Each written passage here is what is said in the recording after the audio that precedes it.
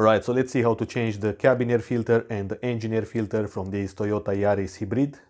We've got right here the air filter housing, very easy to access. And the cabin filter is located right behind this glove box. You've got here 2 metal clips, just pop them off.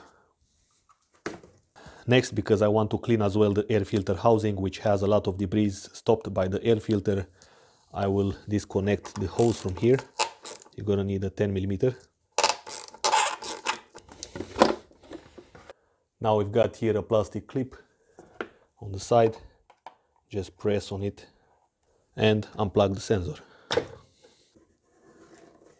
Now this housing is held on by 2 10mm bolts, one here and one on the side here.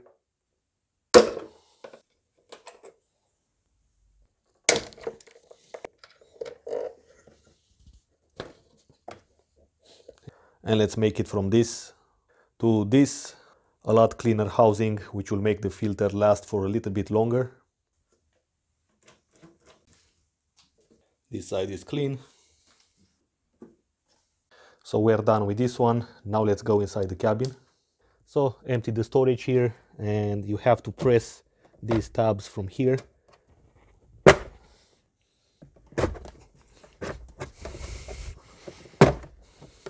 So let's unplug it from here like that. Make sure you don't damage this soft release as well. Now let's see. You just press on these tabs and take out the cover. Very simple, no tools. And take out the filter. And let's put the new filter. You've got here the direction. On the glove box you've got here 2 legs on each side. They all have to match here in these holes. And the soft release will go here.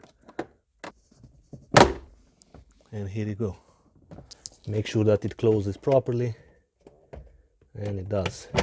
Okay. Alright, so that was it. Thanks for watching. Don't forget to subscribe. If you like this video, give it a thumbs up. And I will see you in the next one.